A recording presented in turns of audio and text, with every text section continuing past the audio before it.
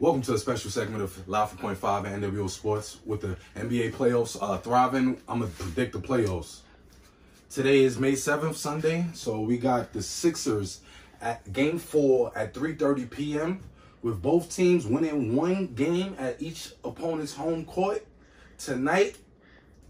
And they understand how serious this is. I normally don't go. James Harden normally goes into playoff mode in the playoffs. But for tonight, I'm going to predict that the Sixers win.